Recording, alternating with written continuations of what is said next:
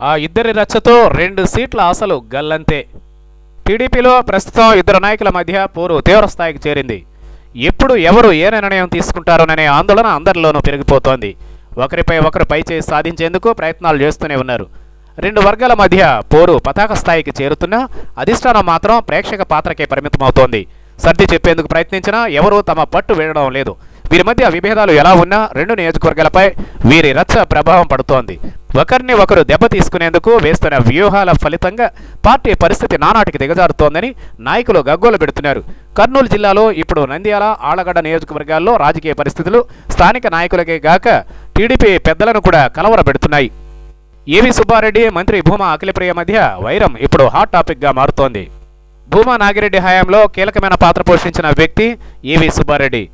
భూమా సొంత మనిషిగా పేరు సంపాదించిన ఏవి ఆ కుటుంబంపైనే తిరుగుబాటు చేస్తున్నారు. భూమా వ్యాపారాలను దగ్గరుండి చూసుకున్నాడు. ఉన్నట్లుండి నాగిరెడ్డి చనిపోవడంతో వ్యాపార సామ్రాజ్యంలో చాలా భాగం ఏవి చేతుల్లోనే నిలిచిపోయింది. దీంతో భూమా అఖిలప్రియ, ఏవి సుబ్బారెడ్డి మధ్య రచ్చ తారాస్థాయికి చేరింది. ఇప్పటికే వీళ్ళు బహిరంగంగా ప్రతి సవాళ్లు చేసుకుంటున్నారు.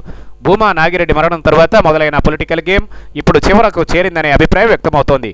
ఒకరు చీడ పురుగు అని అంటే మరొకరు అంతకన్నా హీనమని దూషించుకున్నారు. తమను ఏవి మోసం చేశాడనే భావనతో ఉన్నారు భూమా నాగిరెడ్డి పిల్లలు. అందుకే వీరు ఏవిపై విరుచుకుపడుతున్నారు.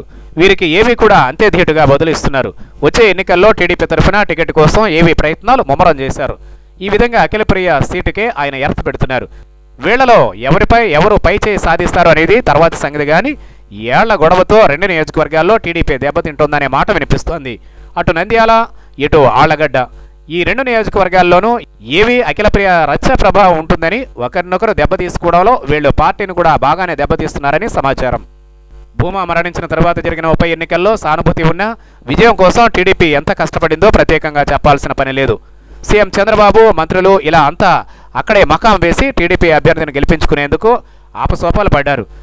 ఇలాంటి సమయంలో ఏవి భూమా అఖిలప్రియ మధ్య విభేదాలు మరింత ముదరకముందే, పార్టీ పరిస్థితి ఘోరంగా మారకముందే అధిష్టానం చెక్ చెప్పాలని ద్వితీయ శ్రేణి నాయకులు కోరుతున్నారు. లేని పక్షంలో 2 సీట్లపై ఆశలు గల్లంతవుతాయని హెచ్చరిస్తున్నారు.